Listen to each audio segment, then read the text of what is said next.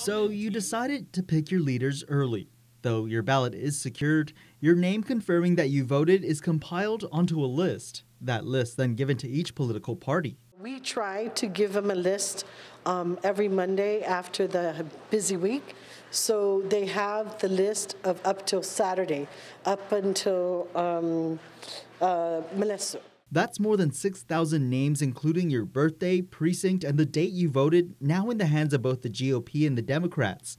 The hundreds more voting early this final week, your names will go to them as well.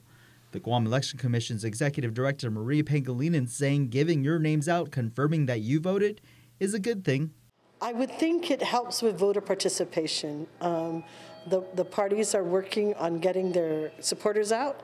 So if they see their supporters' names are not on the list, I hope that works. And I hope the voters know that what we want to do is make sure that they have the easiest and fastest opportunity to vote. Yeah. No concerns that this might be some type of tact to intimidate voters? I haven't heard that. And again, if it becomes that, I'm sure the commissioners will deal with it immediately. She says it's the first time the GEC is giving the parties the names of those who voted early before the general election. As for what each party does with it, we provide that list to the poll watchers on the Republican side.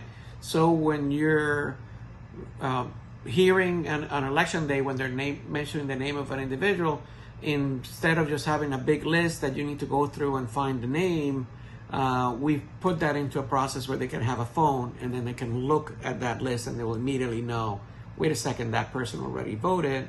And if you need to raise an objection for somebody double voting, you can do it there. And the other part is you can then immediately identify that that person voted. Mm-hmm. So it gives a better count of who's left there and who we need to continue to contact. But that's the only thing it does. The list don't tell you if they voted for you or not.